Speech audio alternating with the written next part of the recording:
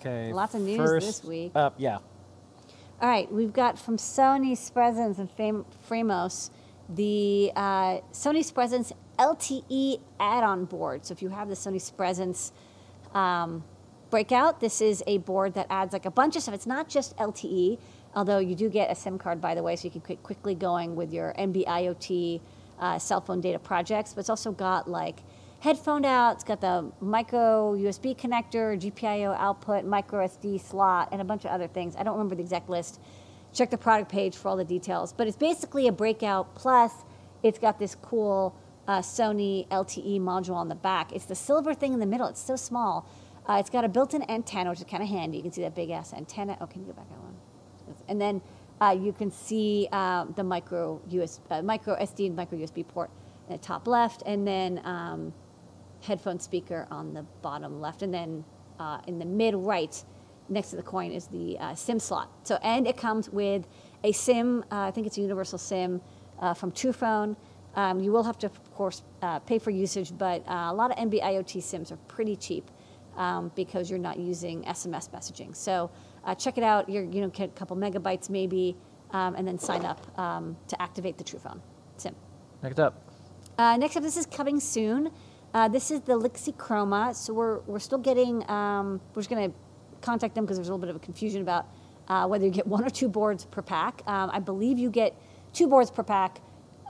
So one board has 2 digits. It's basically a NeoPixel array of 2 7x5 characters, and they've got a library you can use to, display text and like little animations and stuff. One thing I will note, the library does not work with anything other than the ESP32-8266 or Teensy3. I do want to verify with them that because it seems like it's based on fast LED. That's just something to watch out for. So if you want to pick one of these up and you're using like a SAMD21 or an Arduino Uno, it's not going to work at this time. So hopefully they can get that fixed, but this is coming soon. It is a really nice way of adding chainable digits for fast messaging with 1 pin because it's all WS2812 based. Okay, next up. Technically 2 products, but we're going to do them kind of at the same time. Okay, so this is the Piunora from Diodes-dLITE, Timon, who's been working on this project for a while, and I'm so excited to see it came out. This is for use with the compute module from Raspberry Pi, which is unfortunately a little tough to get, but maybe you already have them. And also there are some coming into the market. So this is a board that kind of turns the compute module 4 into an Arduino Uno. So the compute module plugs into those like Hiroshi-ish connectors. I think they're Hiroshi. And it gives you, so hold here, stop here. On the right, you see a micro SD slot, and I think there's a button on GPIO pin 26. The pins are lined out. For the analog pins, it looks like there's an MCP 3008 analog input to SPI converter. There's power pins, and then there's a bunch of digital pins brought out. Because of the layout, there's no SPI pins, so just be aware that if you are using a shield or something, you want to use an Arduino shield with SPI, just make sure it is expecting the SPI pins not on the 2x3 header, but on like the Arduino Uno side of the header. On the top left, there is a STEMMA QT/Qwiic connector, so you can quickly add I2C devices from SparkFun or Adafruit or others. There is a switch for whether you want to use USB host or device. I think that's a good GPIO pin on the compute module, a USB-C connector for that. Do note if it's USB host, obviously it's not PD, so I think it'll just provide 5 volts flat. There's another USB connection for USB device, a NeoPixel on pin 12, and HDMI connection, and then also a boot button, so if you want to load firmware onto the internal MMC. And I think the micro SD slot, I'm assuming, can be also loaded with firmware. And then on the bottom, thank you for being so patient. I know, there's so many things. On the bottom, the Lite version doesn't have anything. So you see the bottom, there's like nothing there. We stuck both. We stocked both. And if we have the picture of the bottom, of the Pro, there's a camera connector. There's an M2.5 adapter, so you can have like a SATA type thing, whatever, like M2.5, sometimes you can get like disk drives and things. And also There's a separate switchable power supply as well, though I don't have the details memorized on that power supply. So do look it up. But basically, you get the camera port and the M2.5, which you can read about how to integrate M2.5 devices because it's similar to the compute module I/O board, and then you also have those SMT nuts to mechanically attach various M.25 cards. All right, next up. Oh, so much. Yeah, I know, but I wanted to give it a good time. Okay, this is the shoot. I can't remember the name. I think it's the Pi port or the Pi Zero port. Why don't you look here? Sorry, there was a lot of devices. This is the ZeroDock. The ZeroDock. ZeroDock. So this is a cool product that I saw, and it has a little spot on the left for your Pi Zero, and we just bolted one on.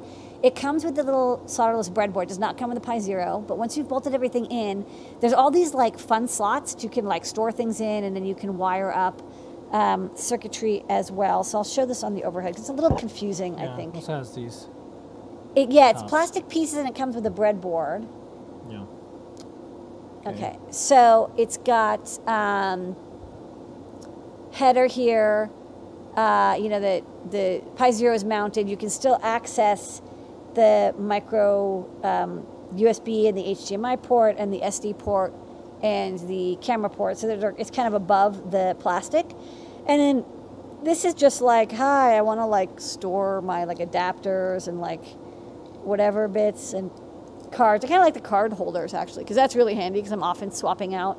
I have a Pi OS Lite and maybe like media player. And then, you have a little breadboard and you can just wire up like a button or LEDs or whatever, just a little bit of space. I'll just note, it doesn't come with all these fun accessories or buttons and LEDs or the Pi Zero. It's just the plastic piece and the breadboard, but it's still very handy. Okay.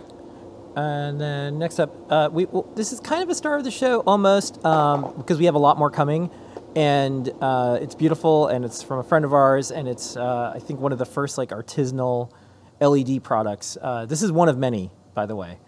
And if y'all are in the maker world, you might remember Mark DeVink. I worked with Mark at Make Magazine, and Mark now has his own USA-made artisanal LED line. Yeah. So these are molded onto, I think, either a 3mm or 1.8mm LED. This is the first of many. It comes as a 5-pack. So they're hand molded, and it kind of got this kind of like cool crystal look, which could easily be used for like science or magic or like ethereal elf projects. Like it's actually like this crystal shape is kind of like multi-useful for. And this is part of a whole collection, so we just got these in today. Different fields. So we only got to photo 1 before we ran out of time. So I thought I'd just show it on the overhead. It's a little tough for the overhead to focus in on it, but the whole thing does glow quite nicely. It is a little brighter in the front, but the whole thing has like a neat crystalline look. It's only single color. Here I'm just holding it with a coin cell battery, and then this is what it looks like off. So even though it's molded on top of an LED, you can't see, like it's really hard to see that there was something in the middle. It looks just like a fully solidly molded LED diffuser. And I like this shape. And there's a couple other shapes coming. But to start, we've got this nifty yellow stalagmite. I don't know what you would call these. Yeah, just crystalline. stalactite, stalagmite. Yeah, just a crystal element. And more to come. So you get a pack of 5 with each order. Yay. Okay. Okay. All right, next up. The star of the show, besides you, Lady, our customers, our community, all the folks here at Adafruit, the staff, and anybody watching is... This is the ESP32-S3 feather. So this is actually very similar to the S2 feather that recently came out. So I'm going to go through all of the details here. So the ESP32-S3 is a new chipset from Spresense. It's kind of the latest one. And like the S2, it has native USB, which means it actually worked with CircuitPython. It can act as a disk drive. We've got Teeny USB library. They use Teeny USB for support, so it can act like a keyboard or a mouse. It's got a built-in ROM bootloader, which is really handy, so you don't need a USB serial converter or any special chips. It works with the ESP tool. And it's kind of brings the power of the ESP32 to the ESP32. It's like the power of ESP32 plus the USB of ESP32-S2 equals ESP32-S3 because it's got dual core, again, which people missed. It's got 524K of SRAM compared to like the 384K that was on the S2. So it's got like 200-ish more K of RAM, which is great, just built in. So it's you can buffer a lot more faster. And it's got BLE back in it, so it's got Wi-Fi and BLE. And the module itself is like almost completely pin compatible with the S2. It's like a tiny bit different, but we designed our feather layout to work with either. And so this one just has different silk screen to indicate the S3. But otherwise, it's a lot like our S2 feather. Right now, there is not a version of the module with PSRAM, so we're just kicking it off with a version that has 8 mega flash, no PSRAM, but it does have that extra, like, it has the 500K of SRAM built in, and so we found that CircuitPython actually worked quite well with it. You can't buffer like huge files, but you can do a lot of basic Wi-Fi stuff, and you know the inclusion of BLE is super great, and then the dual core is awesome too. Arduino support just got merged in to I think the pre-release, and I think the release is coming soon. So it's quite new as of this video, but a lot of people are going to be using it, so I'm assuming it's going to get better and better. There's Arduino support, like I said, CircuitPython support.